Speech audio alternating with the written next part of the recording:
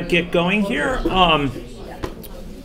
Okay, so looking at the schedule, I'm going to be going through a couple things this afternoon. I commented on them earlier, but I wanted to provide an introduction to them first by talking more broadly about this term, oft overused, frequently hyped, but pointing to something of substance, which is big data.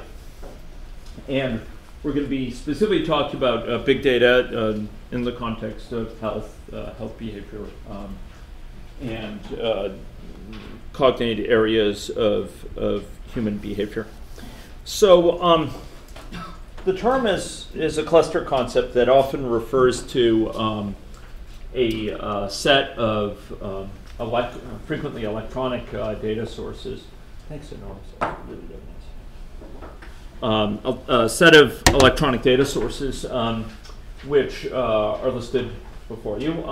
We're going to be talking about several of those, including the first two and the final one. But broadly, within the past decade, particularly because of the growing sourcing of information electronically, the emergence of electronic health records, but also electronic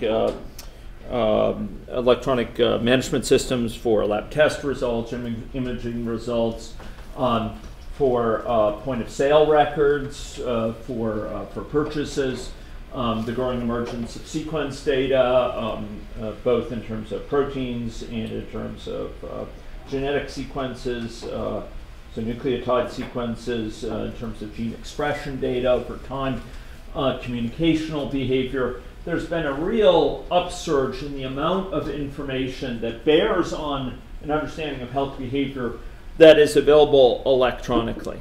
And when it comes to health surveillance, when it comes to understanding patterns of health out there, there's a wide spectrum of opportunities to choose from different data sources. And we're going to be talking within this afternoon's lecture about several points on the spectrum. On the one hand, discussing from issues as coarse as monitoring search behaviors associated with individuals' use of search engines to find information online, proceeding through monitoring of social media channels, particularly self-publishing platforms like Twitter, and then talking about mobile data collection, spending a significant amount of time with the ethical system that collects data from smartphones and these days from a growing number of wearables. The spectrum here is one that is shown deliberately for a purpose.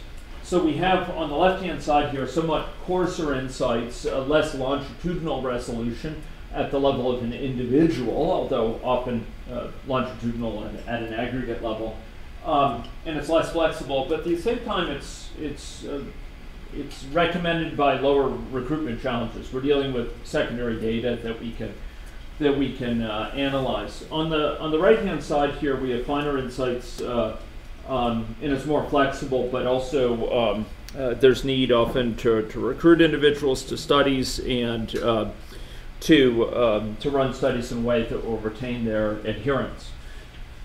I noted this morning that a important definition of big data, which is, in my mind, sort of the least bad one that I've yet seen, which points to big data being distinguished by four primary characteristics. By volume, yes, that's the big and big data, but also I noted by velocity, the fact that it's coming in quickly over time, the fact that it's high variety, so it relates to a set of different factors, often rather than just one factor on its own. And that often it picks up with physical measures things that are subject to dicier self-report, either due to reporting bias or recall bias or other factors, but also because it allows for sort of triangulation. It's notable that these middle two, velocity and variety, are particularly shared with system science models. System science models depict behavior over time at a fine-grained level, and often depict a wide variety. Alex, if you would mind getting the door partially closed there, thanks. Also, they capture typically a fair degree of variety in what's captured. They're not stovepipe models that focus only on one thing, but rather an interconnected set of factors. In system science models, we're seeking to probe the underlying situation in a way that we aspire to in terms of veracity. So let's just briefly walk through these things as a lead up to covering three of these methods. So in terms of volume, traditionally, when we've run epidemiological studies, often the number of participants is far larger than the number of records per bits of information per participant. With big data, we will often have a reversal of that, where the number of pieces of information per participant exceeds the number of participants in the study. That's not always the case. We always like to have higher N as well to get a broader swath of society, etc. But there's no question that when it comes to collecting things like accelerometers, but also things like GPS traces, factors such as step counts over time, incoming and outgoing calls, browsing behavior, you might have a very large number of records per participant that are featured. From the standpoint of traditional epidemiological volumes of evidence, you're talking about very large volumes of evidence, dozens of megabytes per day per person. Still less than you might get with a teenager on Saturday morning downloading YouTube videos. It's dwarfed in size, and that's an important point because data plans that accommodate YouTube surfing often will accommodate the needs here very readily for connecting it from smartphones.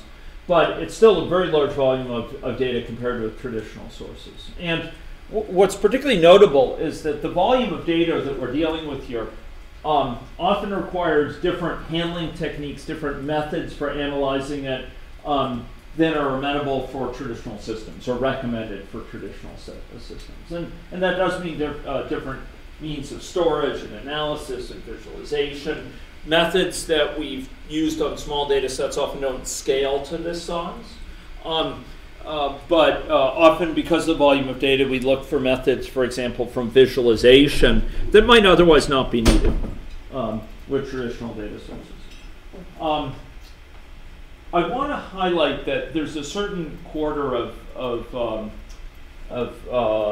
scientists who will point to this last feature as the defining feature of big data. That it's we have to it's distinct in an operational level that we have to handle it differently, and I'm cautious of that because that changes with technology over time. So often out of these studies, we'll get millions and millions of records for a period of a couple months of monitoring. This is one study with where we had approximately 50 individuals, I believe, through the School of Public Health, and we were getting tens of millions of records across multiple measurands. Volume is the most obvious one, and it's one that people talk a lot about, but I've argued that more interesting for our purposes is the issue of velocity. This data is often coming in at a rate that dwarfs the rate of arrival of traditional data sources. It does span a variety of rates. There are certain types of wearables, for example, the accelerometer on a Fitbit, for example, where you might be getting quite a few measurements every second that go into the measurements. And it is possible that with gyroscopes and accelerometers on phones that you can also get that sort of level of resolution. We certainly get certain measurements on the order of seconds, GPS devices perhaps every 30 seconds or every minute. And for other measurements, say Twitter messages or Facebook updates or browsing behavior, etc., might get many a day, etc. But this is a lot better than a quarterly self-report, or it's a lot more frequent than a quarterly self-report. And an important point here is that the variety provides high temporal resolution into micro behaviors at a level that are not sampled by self-reported measures, which are more aggregate in character. So rather than asking, in the past 60 days, how frequently did you visit the grocery store, we actually get pictures of their visits. Or instead of asking how frequently did you use e-cigarettes versus cigarettes in the past month, you actually get a picture of what people are using on an ongoing basis in terms of sessions of cigarette use. Or you get a picture of when they're actually taking their HIV, highly active antiretrovirals during the day, rather than just sort of reporting on how frequently did you remember to take them or what have you. So you get a very high temporal resolution picture. And that picture can be related to what we depict in models, which is also often at a fairly high temporal resolution. It turns out that for reasons we'll be returning to on Thursday, high velocity within a system science context often itself delivers high variety. Now that sounds bizarre, but suffice it to say, and I'll leave it till Thursday, that when you have very high resolution data sets and you have an underlying complex system that's coupled, knowing about one set of data with very high resolution will whisper to you about what's going on across many areas of the system. Okay. It will tell you something, if you listen for it, about what's happening in many different areas of the system. Particle filtering helps us get to the root of that, and the techniques associated with this convergent cross-mapping technique we'll talk about Thursday help us point to this. But variety at its most obvious level is also an important feature of these data sets. So, often we'll have a given data set that provides multiple types of information. So what we'll be looking at this afternoon with Ethica, where we capture location, physical activity, proximity perhaps, humidity levels, responses to ecological momentary assessments from the same basic source for similar timestamp, same person. It gives a variety of insights. Or consider smartwatches, maybe the Fitbits, with which Ethica is now set up to use and read data directly into it, where you can measure sleep, and you can measure step counts, and you can measure heart rate for the same person over time. Okay. So increasingly, for a given participant, we have multiple sources of data available from these different measurements, from a smartphone, from a smartwatch, from knowing about their location and how it exposes them to weather, from weather-related information, maybe point-of-sale purchases, and Facebook updates.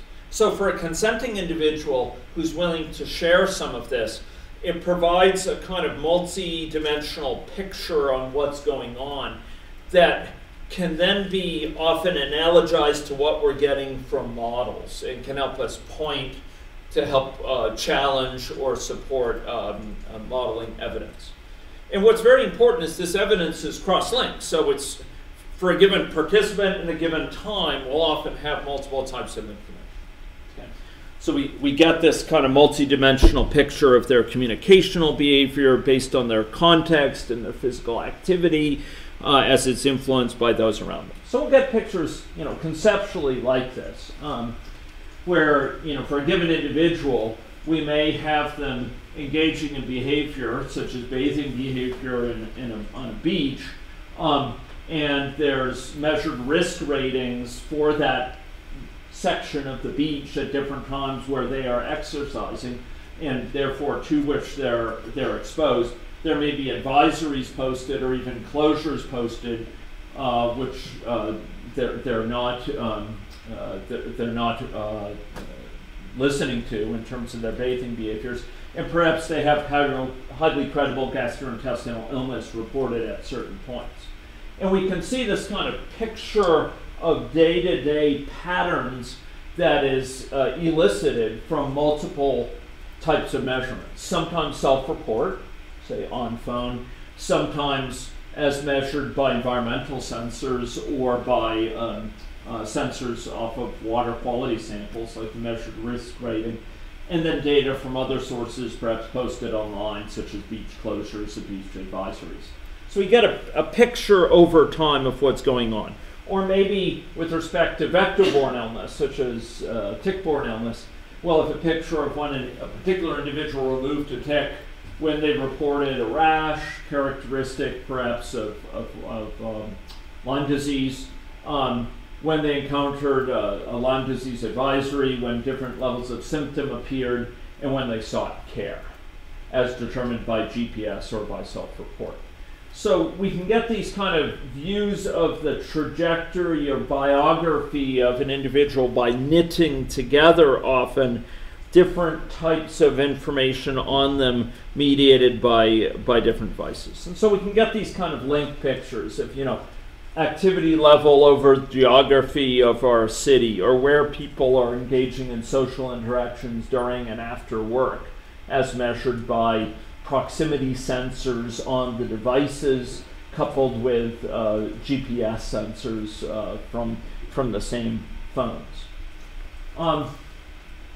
Within computer science, there's a rule that was coined after the inventor of Ethernet, Bob Metcalfe, which has been termed Metcalfe's law. And basically it argues that the value of a network rises not linearly with the number of people on the network, but with the square of the number of people in the network, super linearly. So if you double the number of nodes in a network, you have more than double the value delivered.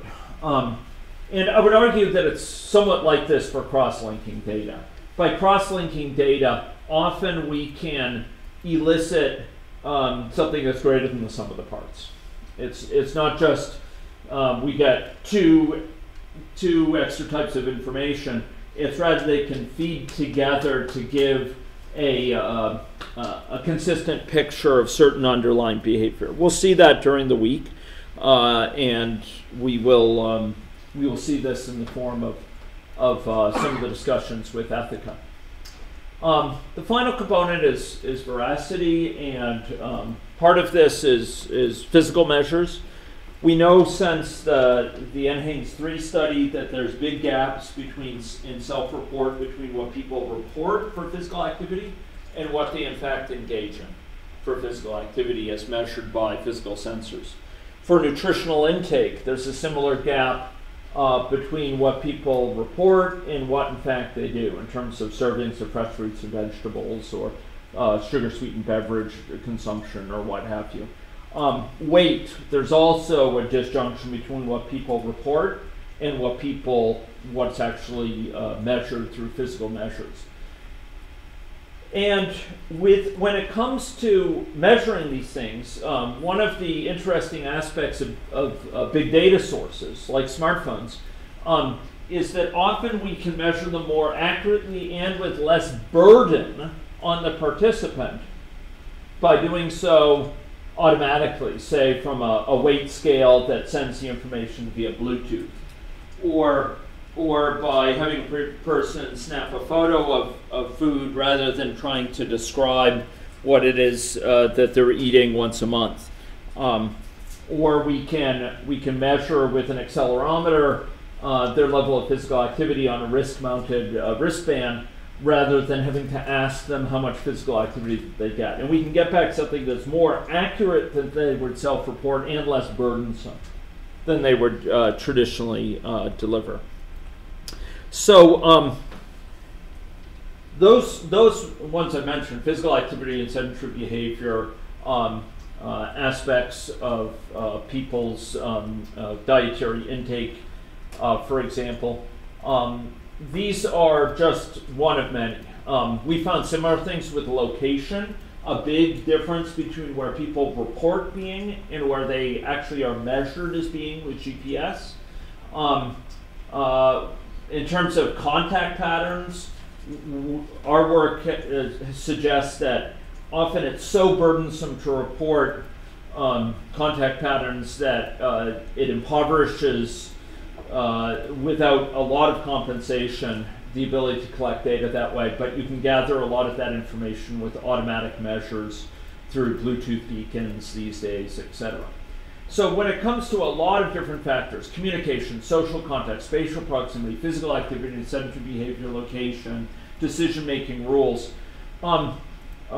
self-reporting is often challenging in its accuracy and its burden, and yet often these are key considerations when it comes to informing our models, when it comes to informing our techniques. So within this week's sessions, we're going to be talking about techniques that can lessen that barrier by allowing recording at low burden and comparatively high accuracy, things that would otherwise might be prohibitive. This is an example of contact duration, which we've measured, contact length between different individuals. This is measured on a variety of data sets. The first and the final two are from our data. We've done dozens of these studies that have included some measure of contact. The Cambridge one is a different data set. But we can get this picture of how long people's contact durations are, how their social networks or their networks as induced by proximity change from week 1 to week 2, for example, in a way that might bear on their on the risk to acquiring a communicable disease or in sharing of noise. We can allow for reportings of foods, physical activity, and barriers to physical activity. So the point here is that individual measurements can sometimes be more accurate than self-report, but collectively, often we get a particularly strong picture. So often we can use multiple measurements, say an accelerometer and screen state and heart rate, to infer things like sleep level at a much better level than we could with self-report or than we could with just one measurement alone. Or similarly with stress levels or posture, or whether someone's indoor or outdoor, in vehicle or not, or whether they're smoking or not. Often by combining multiple ways of measuring things, we get this kind of multidimensional picture that with right machine learning algorithms allows us to pick out with high confidence what the underlying state is. Although any one measurement is highly fallible, in this inference jointly together with a tool like a hidden Markov model or a tool like deep learning, you can often zero in on what the underlying situation is. The individual measurements are very uncertain, but collectively they have a real verdict that they give as to what's going on. So, health big data that we're going to be focusing on this afternoon. Some of its salient characteristics. Tends to be intensively longitudinal, available at an individual level. It's often accompanied by physical measures of certain things, location, proximity, etc., physical activity.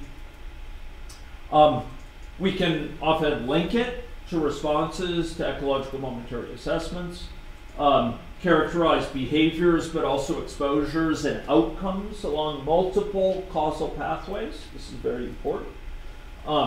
So for example, we can ask, how does the presence of a service dog affect sleep quality for a veteran, but also how does it affect their likelihood of being spending time outside the house, their likelihood of social contact, their likelihood of engaging with other veterans.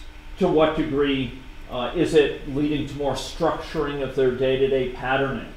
We can capture these sort of things that are otherwise hard to quantify.